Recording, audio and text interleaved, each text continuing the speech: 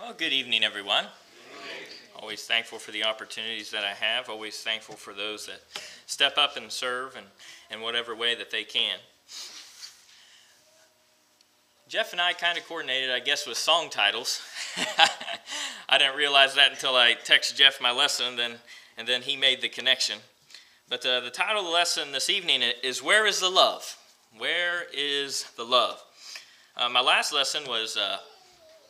Is God a lover or a hater? And we kind of explored that a little bit. And sometimes when you preach and you drill home your point as best you can, what you do is sometimes people get the impression that you're swaying to one side. And certainly I don't want to leave you with the impression that Christians should be swayed to the hate side only in respect to things that God hates. There are certain things that God hates. He has a disgust for. He does not approve of. And certainly as Christians trying to align our life with His Word, we should hate evil, those things that God hates. And certainly that limits itself to evil, not necessarily individuals. But I think sometimes people do look at Christianity in our society and they're starting to ask questions. Of course, questions coming from different angles and different respects. But I think this is one question that is starting to be aimed at Christianity. Where is the love? Where is the love in Christianity? And I think there's so many places that we could point. And that's what we're going to explore this evening. But I think how we have to view it and how we have to look at it is, are we exhibiting the love of the Bible? The love that God wants us to have for our fellow man. The love that God expressed really towards us in giving His Son as a sacrifice for us. Are we expressing the love of the Bible? You know, it's interesting when we read 1 Corinthians chapter 13, that passage that was just read for us. You know, it lays out this picture of love that's oftentimes read at weddings and events such as that. But what's interesting is the way that the world defines love. See, the world defines love as sometimes something that can fade. Sometimes the world defines love as something that you can do when you want to. Sometimes the world defines love as something that you do when it's easy, but when it's hard, you just give it up. It's interesting, the perception of love throughout our society. But I think sometimes people will point the finger at Christianity and say, where is the love in this area? And certainly we want to make sure that we are exhibiting the characteristics and the traits that God wants us to have. The first area that I think sometimes people on the outside of Christianity look at us and they ask the question, where is love, is in relation to our brethren. And that's the first one I would like to explore this evening. Where is the love in relation to our brethren? Do we love our brothers and sisters in Christ the way we should? Or is that question accurate? Where is the love? Where is the love that Christians have for brothers and sisters in Christ? See, love isn't always easy. And love, when we really look at the love of the Bible, it's extended even when it's hard. And the love of the Bible cannot fade. When we start looking at the picture that God lays out for love in relation to our brothers and sisters in Christ, what we see is it is a command, a requirement, a given, a must. But do we look at ourselves every once in a while as brothers and sisters in Christ and say, where is the love? Certainly that's an idea that the Bible reinforces over and over again, that brothers and sisters in Christ should have a healthy love for one another. 1 Peter chapter 1 and verse 22, it says, since you have purified your souls in obeying the truth through the Spirit and sincere love of the brethren, love one another fervently with a pure heart. Do we love our brothers and sisters in Christ? Or is the charge that's given to Christianity sometimes, where is the love for your brothers and sisters? Is that valid? Or are we expressing the love the way we should towards our brothers and sisters in Christ? Because the Bible is very clear that there should be a love between brothers and sisters in Christ. 1 John chapter 4 and verse 21 says, this command we have from Him, that he who loves God must love his brother also. See, this love that we're supposed to have for brothers and sisters in Christ, it's not a maybe. It's not if. It's not one of these, well, you can if you feel like it or if it's easy. It's a love that's there consistently. It's a love that's long-suffering. It's a love that's there. Where is the love for our brethren? Can it be found or is it non-existent? Is it slowly disappearing, slowly dissipating? Is it still there? The love that the Bible wants us to have for our brothers and sisters in Christ. We could go through Bible verse after Bible verse. This idea is emphasized and pushed.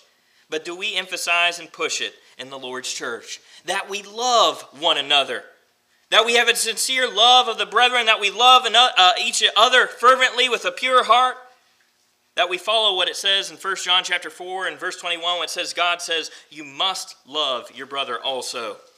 1 John chapter 2 verses 9 through 11, it says, he who says he is in the light and hates his brother is in darkness until now. He who loves his brother abides in the light, and there is no cause for stumbling in him, but he who hates his brother is in darkness and walks in darkness, and does not know where he is going because the darkness has blinded his eyes. Do we love our brothers and sisters in Christ?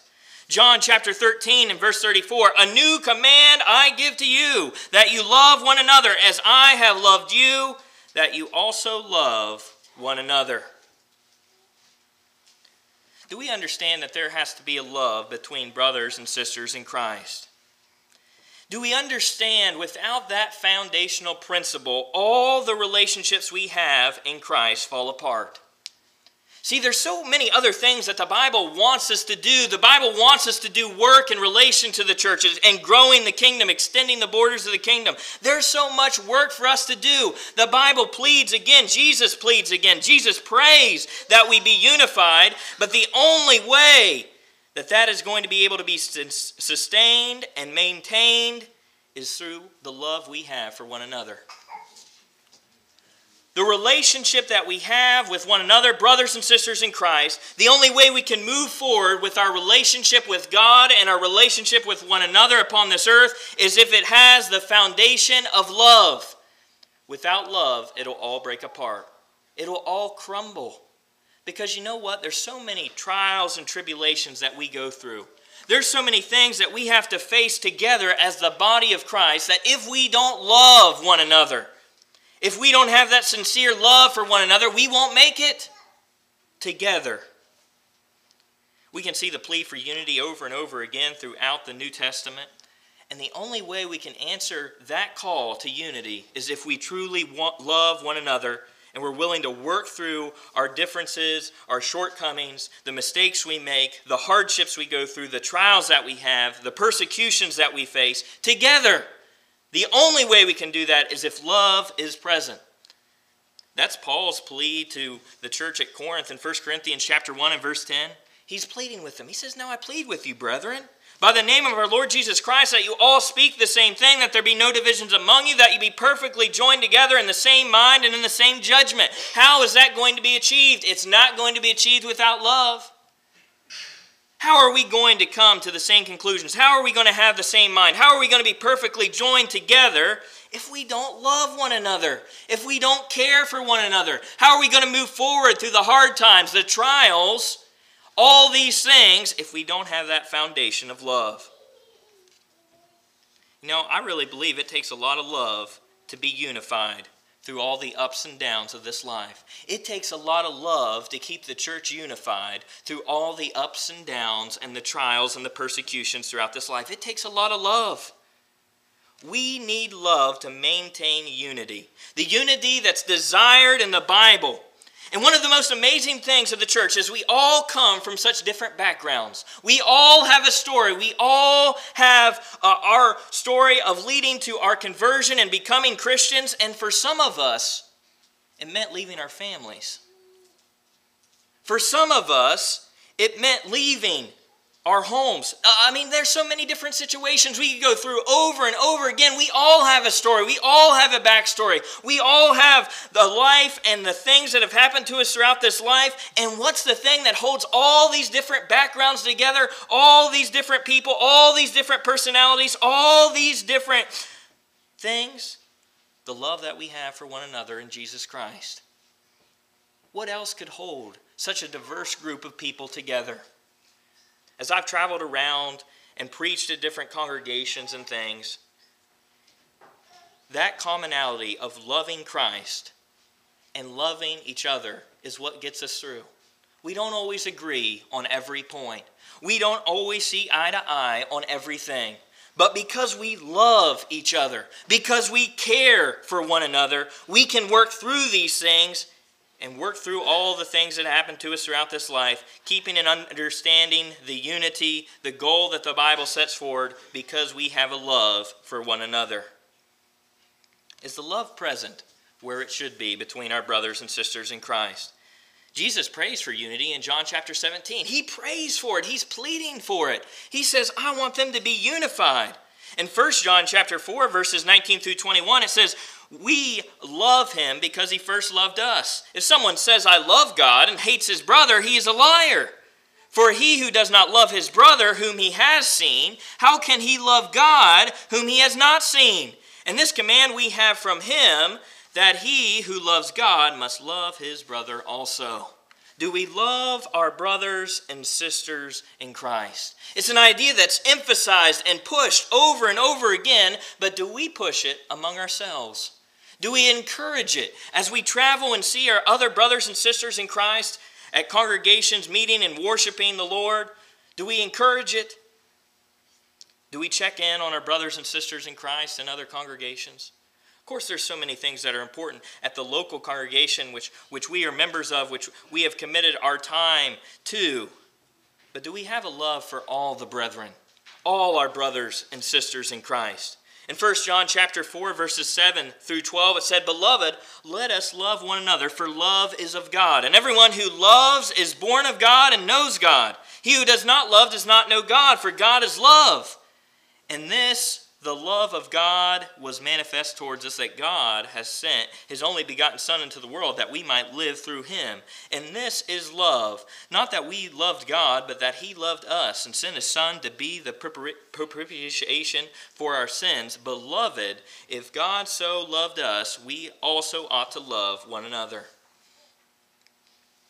I find it interesting where the bond that we should have as brothers and sisters in Christ, as followers of Christ, it should be one of the strongest bonds that we have. And I believe for many of us it is. But it's unfortunate when it becomes not as important. When the bond between brothers and sisters in Christ isn't important, and the bond of love, the bonds that hold us, the unity and all those things start to sever, the strongest relationship that we should have on this planet, in many respects, should be with our brothers and sisters in Christ. And it's sad when so many times it's corrupted because the love is lost. It should be one of the relationships upon this earth that has the most love, and yet sometimes, somehow, it develops into one of the relationships where sometimes people find the most hatred. It should be one of those places where there should be the most forgiveness, but yet sometimes we find that it's one of the places of unforgiveness. It should be one of the places where there should be the most understanding. But it seems like sometimes it slips into misunderstanding. It should be one of the places where there is the most caring and consideration. And yet sometimes it becomes just the opposite. Do we really have the love that God wants us to have? When other people in the community see brothers and sisters in Christ, when they look at Sandyville Church of Christ, what do they see? Do they see the love? Or do they ask, where is the love? Do they have a love for one another? Are they concerned about each other? Are they caring about one another? Are they looking out after one another? What is their perception? What do they see? Because some in the world look at the church from time to time and they say, where is the love? Do we have love for our brothers and sisters in Christ? Certainly we should have that care. That love is so foundational that builds out into the care that we have for our brothers and sisters in Christ. In Romans chapter 12 and verse 10, it says, be kindly affectionate to one another with brotherly love and honor, giving preference to one another. In 1 Peter chapter 3 and verse 8, it says, finally, all of you be of one mind, having compassion for one another. Love as brothers, be tender-hearted. In 1 John chapter 3, verses 16 through 18, it says, by this we know love, because he laid down his life for us. And we also ought to lay down our lives for the brethren. But whoever has the world's goods and sees his brother in need and shuts up his heart from him, How does the love of God abide in him? My little children, let us not love in word or in tongue, but in deed and in truth. That little phrase there, my little children, let us not love in word or in tongue, but in deed and truth. You know, that question, where is the love? It's not just one of these things that we can't measure, that's subjective. When we look here in 1 John chapter 3, it says, my little children, let us not love in word or in tongue, but in deed and truth. It's this idea that we can see the love. It's manifested. We can see a physical manifestation of the love for one another by the way that we treat one another, by the way that we handle one another, the way that we handle disagreements, misunderstandings, the way we handle each other when we see each other in public. Do we love our brothers and sisters in Christ? Are we loving our brethren the way that the Bible wants us to? Do we, in some degree by our actions, eliminate that question of the world coming at us? I don't think the world should be able to ask that question towards us, because they should already know the answer. Where is your love for the brethren? They should see it. They should know it by the way we conduct ourselves, by the way we care for one another, by the way that we're unified, the way we handle each other day in and day out. Where is the love in relation to our conduct with our brothers and sisters in Christ? You know, I think many times that's a challenge all into itself. Loving our brothers and sisters in Christ. But you know what? God, He gives us a challenge that goes way farther than just loving our brothers and sisters in Christ. We have a challenge on our hands that far exceeds loving those, our brothers and sisters in Christ, who hold the same principles, values, ideas. The Bible extends way beyond that. Well, where does the Bible extend? It says, love your enemies. Where is the love for our enemies? Is that love existent? Is it there? Is it present? Or has it been lost? Where is the love for our enemies? Certainly that's something that the Bible lays out. So easy to forget when we're trying to love our brothers and sisters in Christ, try to love our family the way we should. Do we forget to love our enemies?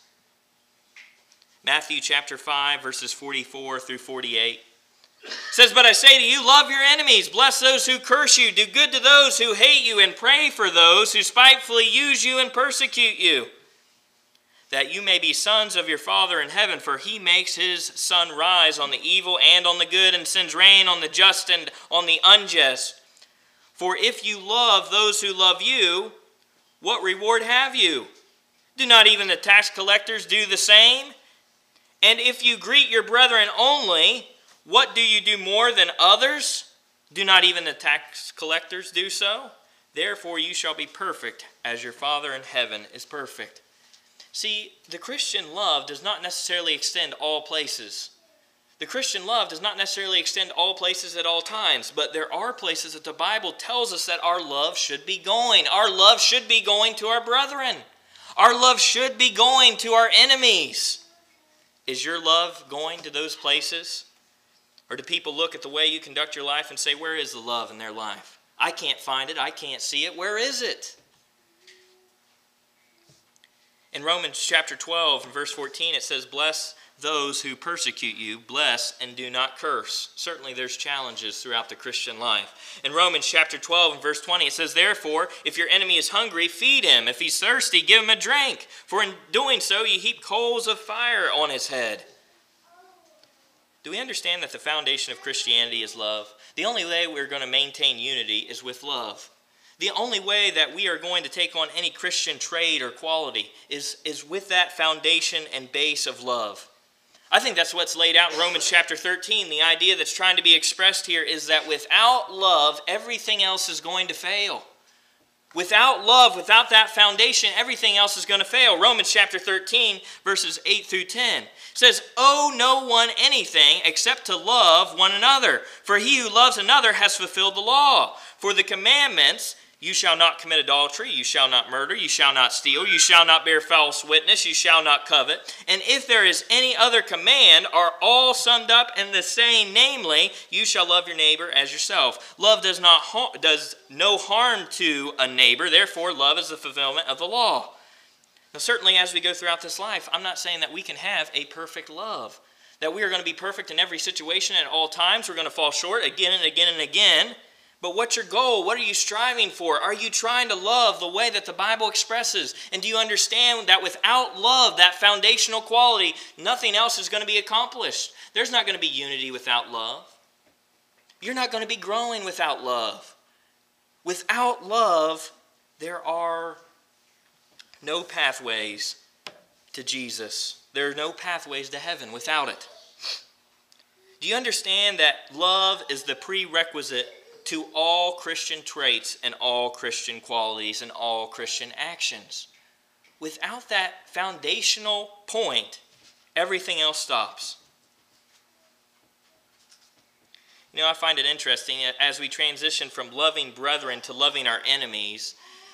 I find it interesting sometimes how we have this interesting dynamic where we're more willing to forgive a stranger than we are someone that we know. You know, I'm more willing to forgive this person that wronged me in some way on the street than to forgive my brother and sister in Christ. It's just interesting sometimes how the dynamics work. And sometimes people look and say, where is the love? You can forgive the stranger on the street, but you can't forgive your brother and sisters in Christ? Sometimes it makes you sit and contemplate. Where is the love? Are we exhibiting the love of the Bible in the way it should be used, the way it should be utilized in our relationship to our brothers and sisters in Christ, but in relationship to the people of the world, even our enemies? Those who are saying things falsely against us, those things that are people that are saying evil against us, does our love extend there? Or do we say, no, that's where I'm going to stop. That's where I'm going to cut off the love. No, God says that our love is supposed to go into all these areas, but do we cut it off? Do we make the decision and say, no, my love is not going to go to there. My love's not going to go to there. My love's not going to go to that person because of what they've done. Where is the love? Where does God tell us to extend our love out into the world? We see that it's to our brethren and to even our enemies, to our fellow man as we go throughout this life. And once again, we see that love is the foundation. Are you going to forgive someone if you don't love them?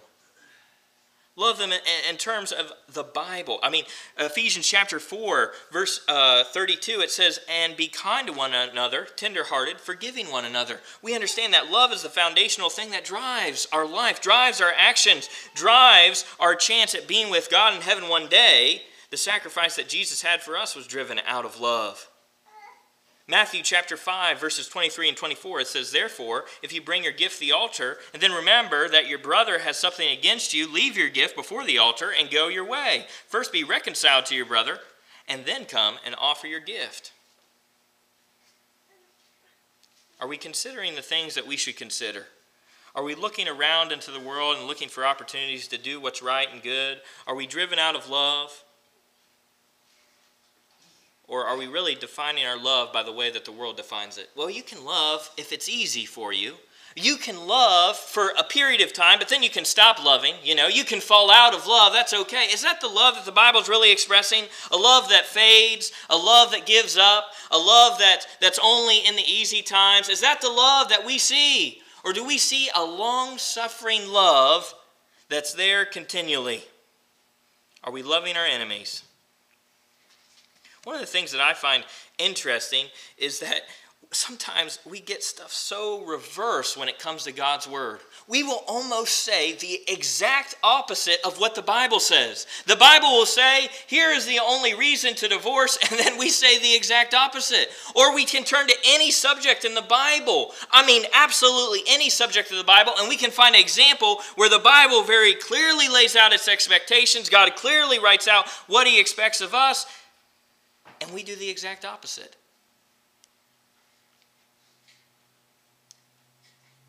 You know, Christian love is a beautiful thing. It's to be extended to our brethren, even to our enemies. But you know, the Christian love does not extend to everything. But what I find interesting is we flip-flop it. We say, you know what? I don't know if I'm going to love my brethren. I don't know if I'm going to love my enemies. But you know what I am going to love? Exactly what the Bible tells us not to love. Well, what does the Bible tell us not to love? Well, James chapter 4 and verse 4, adulterers and adulteresses, do you not know that friendship with the world is enmity with God? Whoever therefore wants to be a friend of the world makes himself an enemy of God. Well, that doesn't really say love there. I was talking about friendship. That's not close enough for you. Let's go to 1 John chapter 2, verses 15 through 17. Do not love the world or the things in the world. If anyone loves the world, the love of the Father is not in him. For all that is in the world, the lust of the flesh, the lust of the eye, the pride of life, is not of the Father, but is of the world. And the world is passing away and the lust of it. But he who does the will of the Father abides forever. It's interesting how we flip-flop stuff. You know what, Kyle? I don't know. Loving my brethren and my brothers and sisters in Christ, I don't know if I'm up to that. You know what? Loving my enemies, I don't know if I'm up to that. And to some degree, I understand that we're all not up to that challenge, that we're all going to fall short, that we're all going to make mistakes. I understand that. I'm not proposing that we can live a perfect life. But what I am proposing is what are you striving for? What are you shooting for? What are you after? But so many times, when it comes to God's word, we do the exact opposite. I'm not going to love my brothers and sisters in Christ. I'm not going to love my enemies, but you know what I am going to love? I'm going to love the world. Of course, that's not the people's internal dialogue. That's not what they're really saying. Of course, no one will really say, oh, of course, I'm loving my brothers and sisters in Christ. Of course, I'm loving my enemies. That's not their internal dialogue. But then the question is, where is the love? Can you find it? Can you see it? And sometimes when you examine your own life, perhaps you find yourself leaning a little bit more towards your love, going towards materialism and those type of things. Is that where you're being led? Where does your love really go? Are you following your love? Are you following your actions? Are you following your care? Are you following those things and seeing where they lead? Where do they lead? Does your love lead to your brothers and sisters in Christ? Does your love lead to your enemies? Or does your love seem to lead to the world more often than not? Matthew chapter 6, verses 19 through 20. Do not lay up for yourselves treasures on earth, where moth and rust destroy, and where thieves break in and steal, but lay up for yourselves treasures in heaven, where neither moth nor rust destroy, and where thieves do not break in and steal.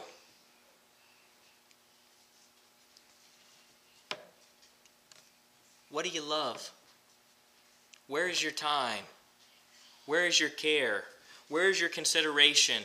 Where are your thoughts? Where do they go? Do they go to your brothers and sisters in Christ? You know, I think prayer is so very, very important. I think sometimes we don't consider the aspects of prayer. A lot of times we'll look at communion and we'll look at communion and we'll say, oh, well, communion is a great thing. Well, why is it great? And we kind of say, well, you know what? God put communion there so we can remember. You know, it's a remembering thing, and we know how forgetful we are. Well, why did God institute prayer? I mean, I know prayer is powerful, but besides that, when you pray, what are you focusing yourself on? You know, when you think about prayer, prayer is a meditation on those things that are good. When you read Philippians and it tells us to focus on these things, when you rattle down that list of the things it tells us to focus our minds on, and you think about praying, that's what your mind's focused on. When you pray, a lot of times you're focused on your brothers and sisters in Christ. A lot of times when you pray, you're even praying for your enemies, those that have different ideologies than us, that we're trying to persuade to the cause of Christ, to believe in the death, burial, and resurrection of Jesus Christ. Prayer is a wonderful thing because it helps us to focus, I think, a lot of times our love. Our love is a lot of times focused on the youth. Our love a lot of times focused on our family. Our love a lot of times is focused on our brothers and sisters in Christ. I mean, you can hear it every time there's a public prayer spoken in our assembly. You can hear the love spoken. You can feel the love that's spoken for our fellow brothers and sisters in Christ. But it's so sad that a lot of times our love is directed in the wrong direction. It's directed away from our brothers and sisters in Christ and many times to the world. And it's sad because the Bible tells us that we brought nothing into this world and we're going to take nothing out. But yet we'll dedicate all our time, all our motivation, all our thoughts to those things that are passing away. And people think that they can let worldly things, they can just take a little bit, I can love this worldly thing, and before they know it, it's got a hold of them, and it's ripped them away from their brothers and sisters in Christ. It's ripped them away from their relationship with God. We say it again and again, but it's so sad because we just see it again and again and again. People ripped away from God because of their love of the world. Lust of the flesh, lust of the eye, pride of life.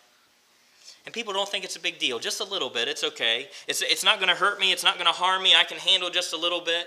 But I don't think that's what the Bible teaches us. Matthew chapter 6 and verse 24, it says no one can serve two masters. You're really going to try to love what the Bible says love, but on the same hand, love what the Bible says not to love? No one can serve two masters, for either he'll hate one and love the other, or else he'll be loyal to one and despise the other. You cannot serve God and mammon. Are you trying to love the way that the Bible tells you to love? Are you extending your love to the places that the Bible wants you to extend your love to? And do you draw the line when the Bible says draw the line? You know, the Bible says draw the line when it comes to your love. Do not love the things of this world.